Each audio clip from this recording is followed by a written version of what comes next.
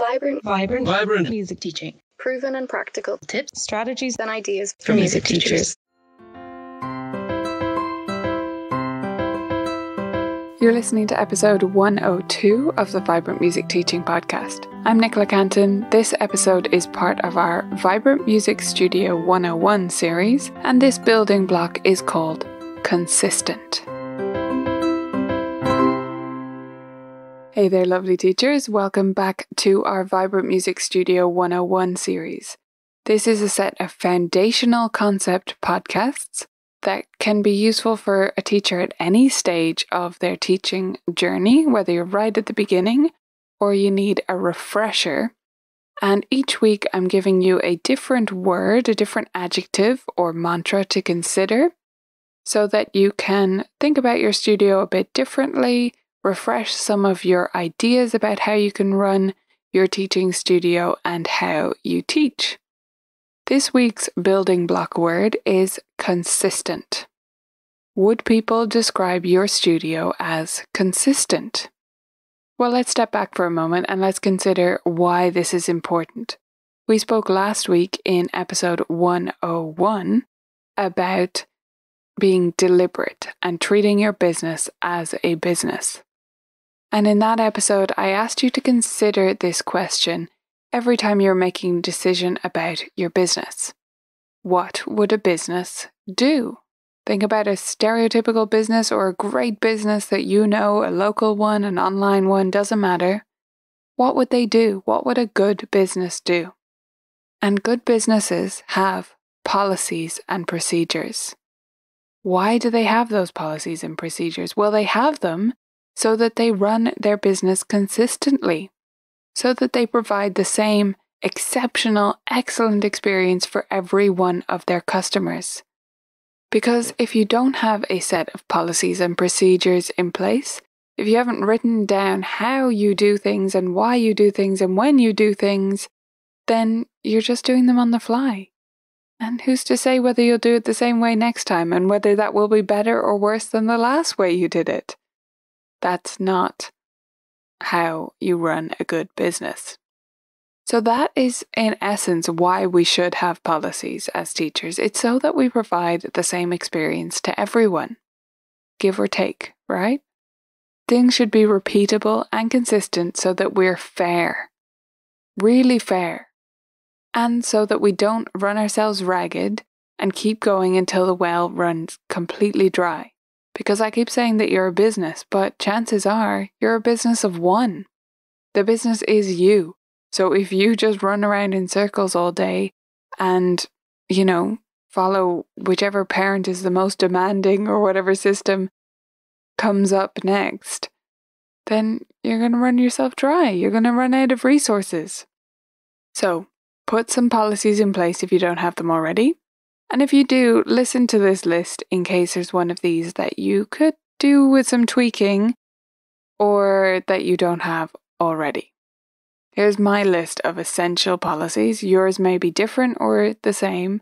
This is something that needs to be unique and individual, but I'll give you a starting point. The basics of studio policies include when you will be paid. So are you going to be paid monthly? Semesterly? Do you give parents a choice? If they are paying monthly, do they have to provide payment before the first lesson of the month? Do they have to provide it before the last lesson of the last month? What is the system there? When will you be paid? And the next thing is, how will you be paid? Are you going to accept cash? Will you accept checks? Will you accept PayPal payments? Think about these options carefully and don't provide too many. Too much choice can get in the way here. In my studio, I allow parents to pay by cash or check or bank transfer. But these might not be the best options for you. I know in Australia, checks have been almost completely phased out, and it's expensive to lodge a check. So you wouldn't want to provide that option there. Some parents still like to have their checkbook here, so it does make sense for me. I also do allow cash payments because we're still a fairly cash-heavy economy. Of course, not completely, and most people have banking, but some people still prefer to pay in cash. And I'm happy to accept it because we have very local to me, very close by, we have automated cash machines where you can just put the money in. It's fairly simple. So because of that, I do accept cash payments, but it might not be right for you. I also accept direct bank transfers. Again, this depends on where you are. But for us, setting up an internet bank transfer is very simple for parents to do with most banking systems. With most banks, the online system is very simple. It's quick, it's easy, it's efficient, and it costs way less than if we used a credit card system or PayPal or anything like that. So that's my online system. That might not be the best fit for you, as I keep saying, so find out what is. But I would heavily advise you against using something that is designed for peer-to-peer payments. Again, think like a business. Businesses would not accept Venmo payments or something like that that are designed and have in their terms of conditions that they're designed just for peer-to-peer, friend-to-friend. If you find something that has no fees, that's usually what it's designed for. Things that are designed for business payments come with a fee. And that fee is usually worth paying. It's about 3%, and it's a cost of doing business, and it's a fair part of running your business and using their payment provider, their payment system.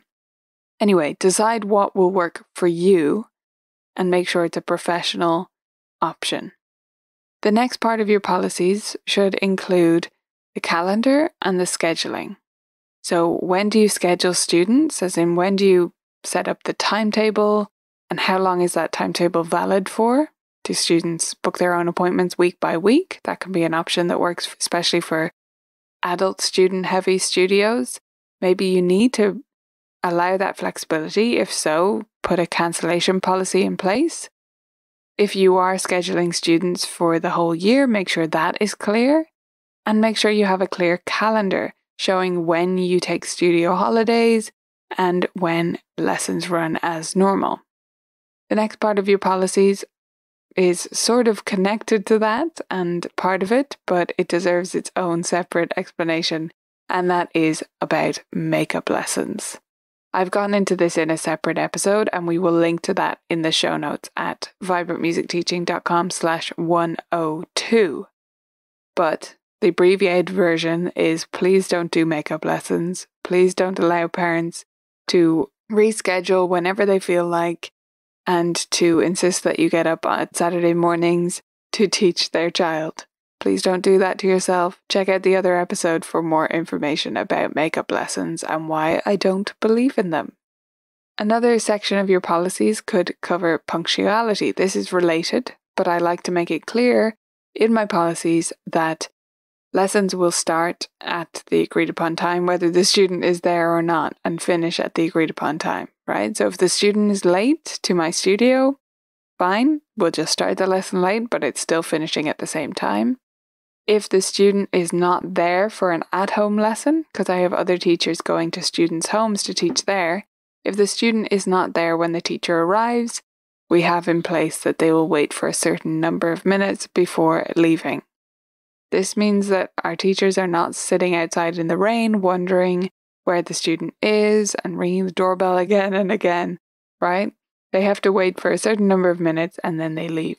So that's especially important for at-home lessons. But if you're teaching at your studio, then just make it clear that lessons will always finish at the agreed upon time, at the scheduled time, no matter what time they start at. The last area I'll put in here is definitely an optional one, and it depends on your particular setup, but it can be important for some teachers, and that is parking and performances. So parking is important, especially if you live in a gated community or a particular area where parking is tricky or where there's paid parking, that kind of thing. Make it clear where parents can and cannot park. And if you're going to have certain performances at certain times of the year, especially if these are going to be required in your studio, then make that clear in your policies as well. Those are just the basics. But the most important thing I want to get across to you about your policies is not what should go in them. It's what they are not. The biggest mistake I see teachers making is assuming that the policies are going to do a job that they just will not do. In fact, policies don't do any work for you. Sorry, they just don't. So policies are not a way to get out of having difficult conversations. They are not an effective communication tool, and they are not a legally binding contract. A lot of the time I see teachers treating them as if they're going to do these things, and they just don't. They're not supposed to, and they wouldn't be effective at it even if you tried to make them do that.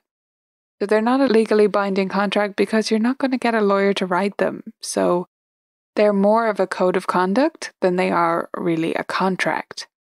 They are also not a way to get out of hard conversations or a communication tool. And this is really one to hammer home to you, is you cannot just hand the policies to a new parent in your studio and assume that you have communicated these things to them. Number one, they will not read them. And number two, sorry, but that's a cop-out. You have to have the conversation. I don't enjoy it either. I don't like going through payments. I find it slightly awkward, although it definitely gets easier with time.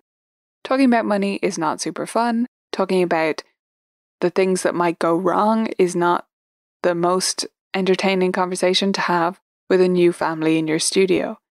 But if you get used to having this conversation, it can be quick and effective and friendly, and it can get your points across and alleviate so many headaches down the track. So policies are your backup, and most importantly, policies are for you. They're not for the parents. You give them to parents so that you have them there to refer to, but they are for you, so that you are consistent. Our word of the day, right? Consistent. Policies are about you laying down on paper what way you operate things, how you run things, so that you can do the same thing again and again and stick to it. And yes, occasionally refer parents back to the policies when they have questions. That's what they're for. I hope you've enjoyed this part of our Foundations series, our 101 series. Come back again next week to consider another word, and in the meantime, consider the word consistent and how it applies to your studio, your policies, and your procedures. I'll see you back here next week. Early on in this pandemic, I decided to keep the podcast a pandemic panic-free zone as teachers look for a bit of respite from what's going on in the world right now. And that's going to continue. But if you do need access to resources, we absolutely have them available for you to help you improve your online teaching game, to get you set up, to help you with whatever you need. So if you're not a member, you can sign up using the coupon code ONLINE right now. You can use that for monthly membership, and it will get you 1 week trial to the membership for just $1, so that you can test it out and get access to the resources that you need. Games for online teaching, creative ideas, and tech help as well. If you are a member, all you need to do is jump over to the library or into our community forums and we'll be able to help you there. See you on the inside.